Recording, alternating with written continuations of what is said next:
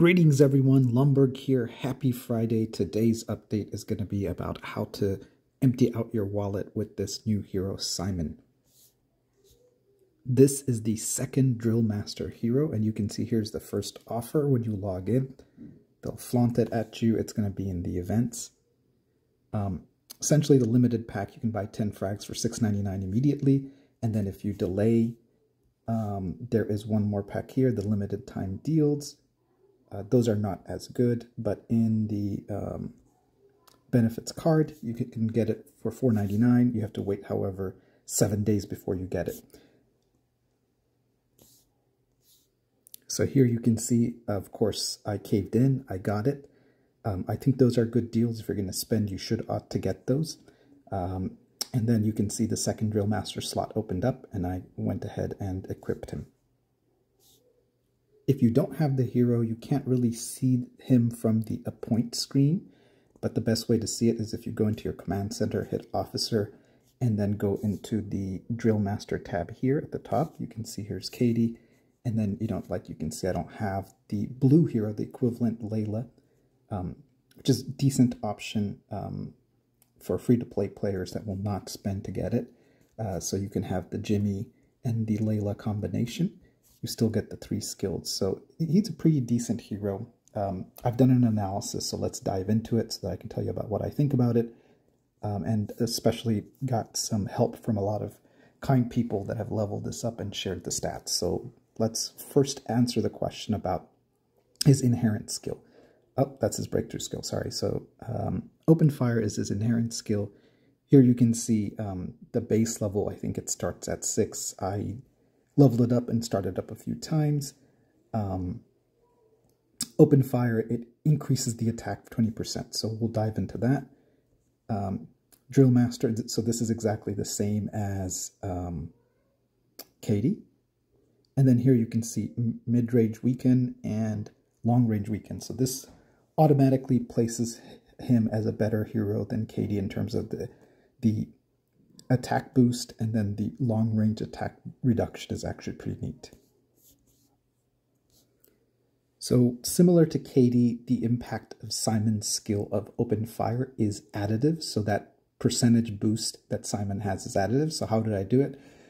Mother of Doom is going on. I did a little test to say with and without Simon, looked at the damage increase, so I had it at level 10, 1 star, so it's 9.2%, and you can see I was able to, just by adding the 9.2% here to the LRA, I was kind of able to recreate it. Now remember, there's all troops that are included here, so it's an approximation, but you can see that it's definitely not multiplicative, it is additive. Wow, I had trouble saying that.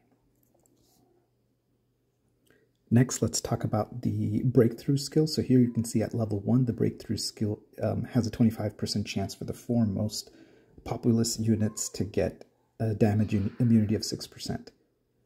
At maximum, nothing else changes. The chance doesn't change, but the damage immunity percentage basically goes from 60 progressively up to 50. Sorry, 6% to 50. A real special thank to Jenny from Core of Nation 2, who actually leveled up the hero to max. So here you can see the maximum stats. You can see here of each of those skills. It is 55% base skill, and then 55% for the mid-range and long-range weaken, and 55,000 units. So amazing job. You might say, okay, this is a cheater. How did they do it? It's not. She showed me how. And really big thanks to her, because thanks to her, she not only gave this, but she also gave the Unworldly skill. So now it gives everybody else a preview into that. So on day 1, she was able to update it, but that's amazing. Here I wanted to show you that, yes, you can get it from elite orders. However, it is extremely rare. So I asked Jenny, how did she do it? And Jenny mentioned that she did about 2772 elite orders. That's almost 3,000 elite orders, and really only got 48 fragments. So that is how she did it really is right here. So she had a lot of purple officer fragments saved up, and amazing job of dedication and patience to do that. So the rate is there. It's extremely, extremely low. So almost like 1% drop rate. for Simon. So beware. I did want to say that This drop that I got actually was the first one that I did, so I got extremely lucky. Normally I have terrible luck, but I did get it. So you can get it, it's proven. You can get a single frag, you can get, you know, the 8 frags here, so amazing luck there.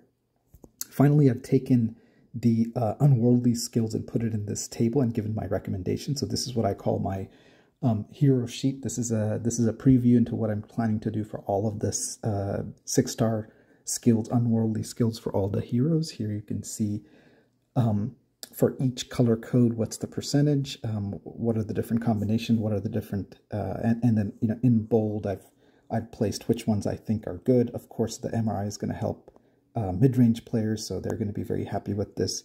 And here, you know, I've put what's the priority. Do you do, you know, Unworldly 6-star skills unlock first, or do you do the breakthrough skill? For this one, it's a matter of personal preference. I recommend doing the breakthrough skill and leveling it up to about 5. That costs about 140 fragments, and then switch over and do the 6-star unlock skills. There's actually pretty good unlock skills here, especially for an MRA player, but even as a long-range player, some of these are actually pretty nice. So I've made in bold the ones that I think are worth keeping.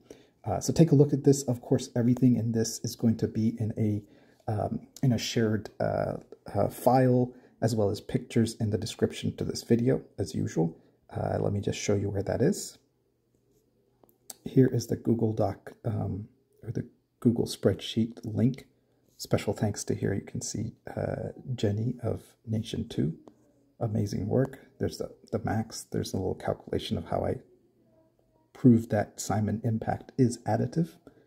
And then, of course, then all of these tables here, you can keep that hero card is what they call them, hero card, or you can just come back to the spreadsheet. So just a conclusion and final thoughts.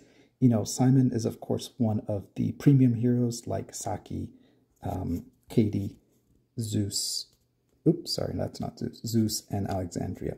In terms of just based on the skills and what I've looked at, and I think Simon is a better spend than Katie overall. That being said, you know, Saki is probably still the best overall spend, I would say.